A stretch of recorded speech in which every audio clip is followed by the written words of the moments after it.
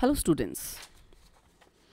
So in the last lecture, we were talking about the time-dependent Schrodinger equation, and I told you all that this equation cannot be derived. It's an postulate.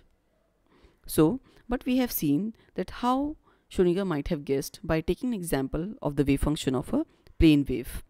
And we saw that we got the momentum operator, we got the energy operator, and then using the expression for the total energy, we got Schrodinger time-dependent equation. Now, moving further, we can, in this lecture, try to see the solutions of this equation. Okay, so let us start with that. Okay, so what I will do, once again, we want to write the time dependent Schrodinger equation.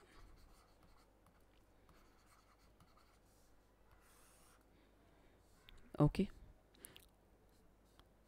this is I h cross del psi by del t is equal to minus h cross square by 2m del 2 psi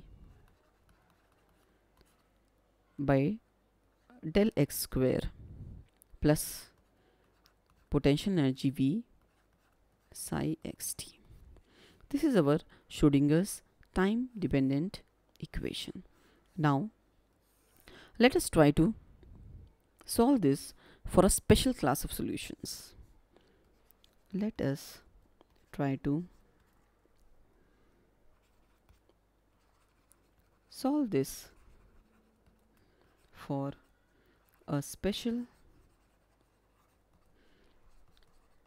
class of solutions. Okay, so what I can take, let me take, we'll see that these solutions satisfy this equation. Psi xt is equal to psi x and phi t. So basically I'm using the method of variable separable. Okay, so I'm trying to see or trying to separate the position dependence and the time dependence. Okay, so let us try with this psi xt whether it satisfies the Schrodinger equation or not.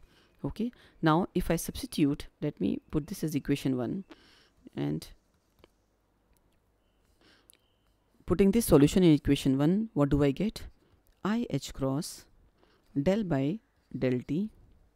Instead of psi xt, I will get psi x and phi t. Okay, is equal to minus h cross square by 2m del 2 by del x square. Instead of psi xt, I put psi x phi t. Okay, so we have to take the double derivative with respect to x plus vx psi x and phi t. Okay, now what do I do? This is a partial derivative with respect to t. Okay, so when I do the time derivative with respect to t, psi x is a constant for it, so I can get I h cross psi x outside, and I get del phi t by del t is equal to minus h cross square by 2m del 2 by del x square. Again, here phi t is independent of x, so it will come out of the derivative phi t, plus this remains the same, vx psi x phi t. Okay, let me name this as equation 3. Now what do I do? In this equation, I divide the whole equation by psi x and phi t. What do I get? On the left hand side, when I divide, I will get 1 upon phi t. Here on the right hand side, in the first term, I will get 1 upon psi x, del 2 psi x by del x square, and here I will get only vx. So let me write that. By dividing the equation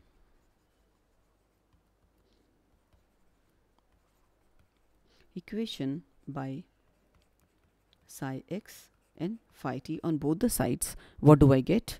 On the left hand side, I will get I h cross 1 upon phi t del phi t by del t.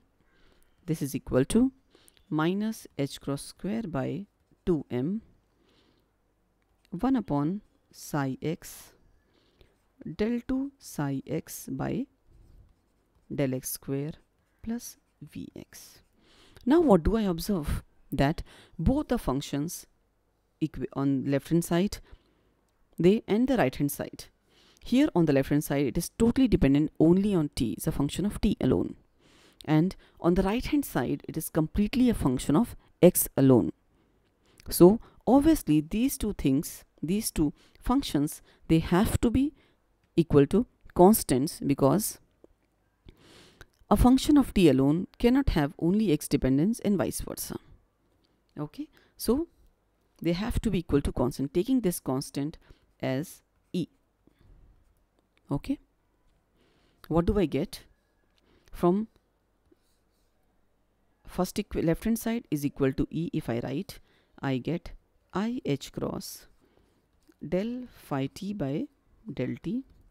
This is equal to phi t I take on the right hand side, I get e phi t. So can you see what do I get? The energy operator acting on phi, and what is the energy operator? I h cross del by del t.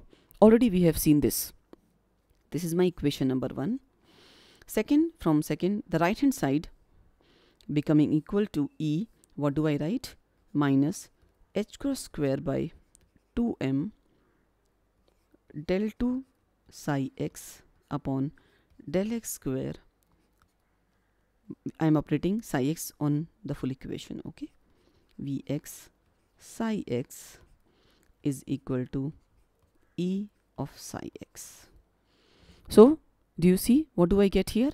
This is the momentum operator acting on psi plus potential energy is equal to total energy. Okay, so I get this too. Now when I write the solution of these two equations, what do I get? Here, what do I get? These two equations from time independent Schrodinger equation and this two. The time dependence is all contained here in equation number 1, and this is only position dependent. This is only x dependent, and this equation is known as time independent Schrodinger equation.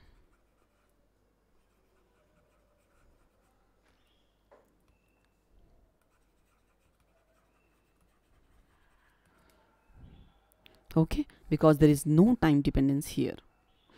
Now this is basically, so when I write the solutions from the first equation, that is I h cross del phi t by del t is equal to e phi t, the solution what do I get is phi t is equal to phi naught e to power minus I e t upon h cross. This you all know. This is the solution of this. And from the second equation, that is Schrödinger's time independent equation, that equation is obeyed by functions of definite energy E. The equation minus h cross square by 2m del 2 psi x upon del x square plus vx psi x is equal to e of psi x. Okay, this was my first equation. I get the solution here, the solution. This was my second equation, and the solution, this equation is obeyed by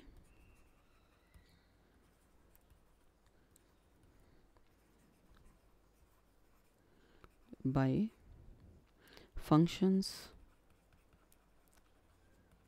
of definite energy.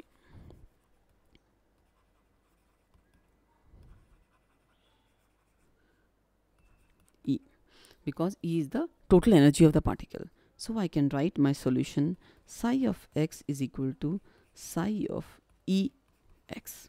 These are the solutions for definite energy. So now when I write these two solutions together,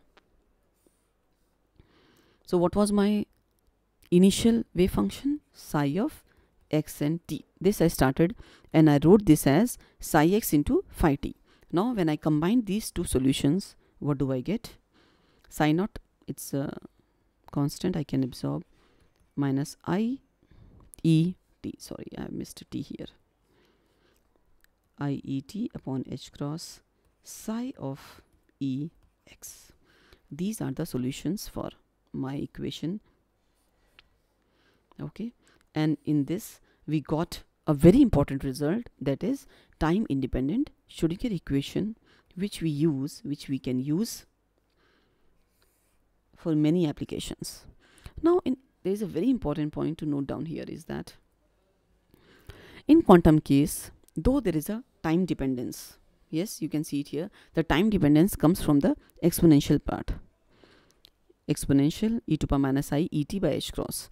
Now if I try to see any physical observable and I try to find the probability density of finding the particle, how do I do that?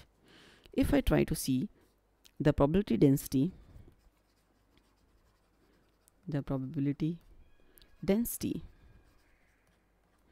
of, that is probability of finding the particle, density, probability of finding the particle, that would be given by pxt. This is equal to mod of psi xt whole square, and then when I try to find this, that for all the physical observables, if I try to find this, what do I get? E to power minus I e t upon h cross psi e x mod square. Correct? Because this is what the solution I get. Now what is this? When I take the mod square of this, you all know this is 1, the exponential of the e to power minus I theta, whatever, and then what do I get? Psi e x mod square. Now what is this? That it is time independent.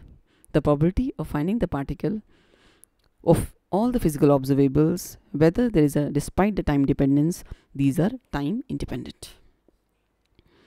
That in quantum case,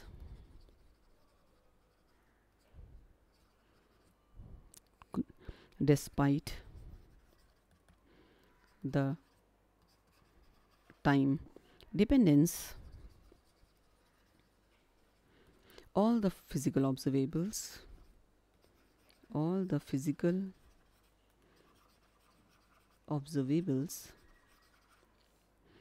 will be time independent. Wow, this is a very nice result. Time independent. And if I try to find the probability for a particle to have a definite momenta, what will I observe? That the probability of finding the momenta will also be, that probability will be time independent. That is why these states are called as stationary states. The probability, one can check. Okay, you can check this. The probability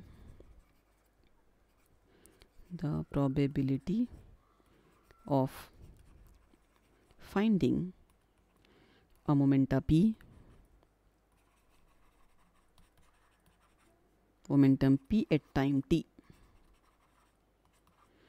Time t is when you try to find p, that was position, okay, that is time independent. And when you do with that momenta, when you try to find this, that is also, it is given by the coefficients, okay, that is, I have now discussed the states of definite momenta, I have not discussed, okay, maybe we'll see later. So this also is, you can see, one can check that it is time independent. Then that is why such states are called as stationary states, that is, which does not change with time. stationary states. Okay, so we got a very nice results. Now, so we got, taking the from the time dependent Schrodinger equation, we found the time independent Schrodinger equation, and the time dependence was contained in the exponential piece. Okay, and then we saw that for all the physical observables in quantum case, it is time, though there is a time dependence, but still all the probability density of finding the particle is time independent. Similarly, the probability density of finding the momenta is also time independent, and such kind of states are called as stationary states. Okay, so now in the further lectures we'll try to solve some toy problems, okay, in which we'll try to see how to find the eigenstates or the energy of a particle, of a quantum particle, or if we have some potential barrier, how do we find the energy, how do we find whether the particle is there or not. We'll try to see many very beautiful examples. Okay, thank you.